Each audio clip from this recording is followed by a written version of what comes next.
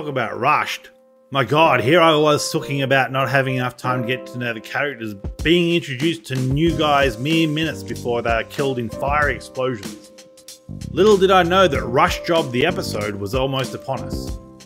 Episode 8 of Masters of the Air introduces the Tuskegee Airmen, the Red Tails, the Black Pilots, and oh boy do they ever gloss over their plight. I did a bit of reading on black pilots in World War II. Basically nobody wanted them. In order to exclude them, they were set way more rigorous admission requirements. As a result, the black pilots that made it through the screening were among the highest skilled of them all. Not that this show wants to let you know that. One thing you need to remember about Masters of the Air is that it's an American production, mainly for American audiences.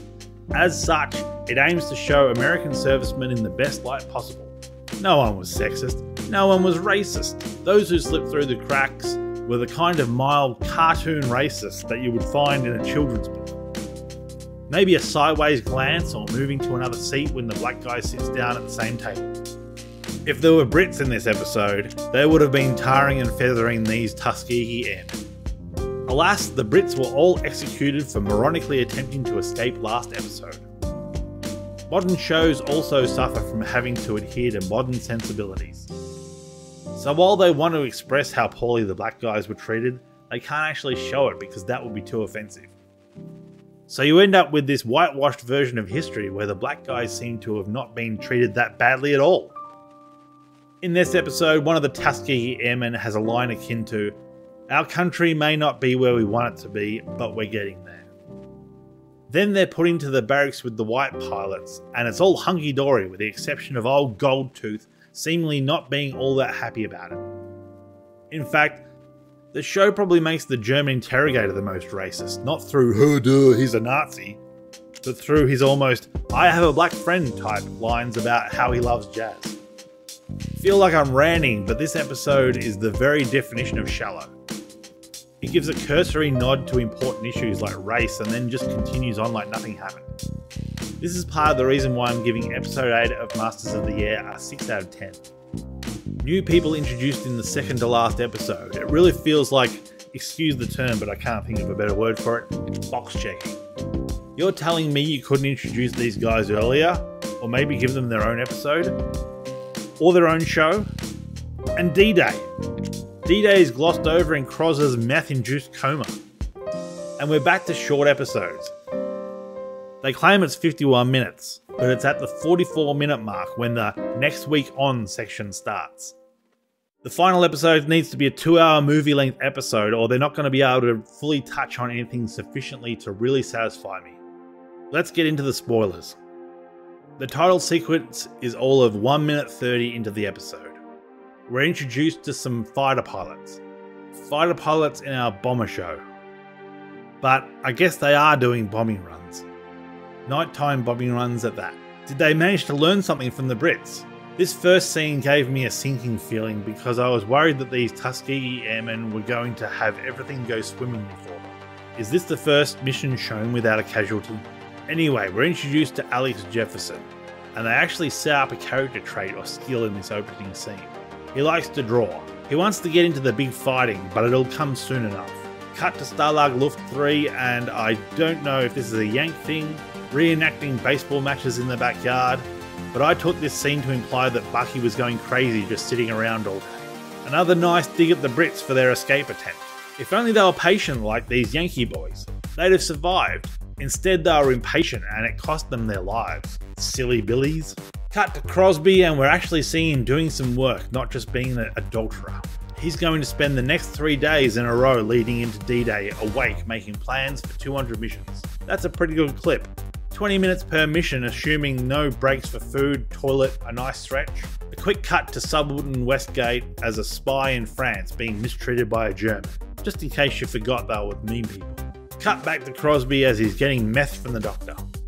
Cut back to Westgate, for some reason now all dolled up. Is this another day? Who knows? She's taking photos for the invasion. Photos of what? Don't know, don't care. We just need to make sure we check the box for showing that women were a valuable part of the war effort. This really feels like an afterthought. It's not tied to the story at all. Crosby made it to 67 hours and has passed out. Rosenthal alerts the crews that the invasion of Europe is imminent. Cut to Stalag Luft 3 and Buck is organising a stunt pull. Bucky comes wandering along and wants them to play baseball, skin versus bones. I guess they didn't get the memo that none of the actors had lost weight for these roles, as not a single guy is skin and bones. Good to see they put down some nice dry sand for the actors to have their fight in, right next to the obvious puddles that were trying to make the camp look like a soggy hellscape. We're treated to Joe and Macon exchanging photos of the girls, or blocks of land. Seeing as Joe wants to marry his sweetheart when he gets back and have kids, he'll have to die. Sorry buddy, that's what you get for being a breeder. Doctor Who Chudy Gatwa looking, how do they say it these days? Zesty? Is that the word? Again, they gloss over important stuff. Last time we saw these black pilots, they were bemoaning the fact that they were fighting on the periphery. They wanted to get into Germany. Now we're seeing the aftermath as they celebrate their successful mission. But we do not get to see the successful mission.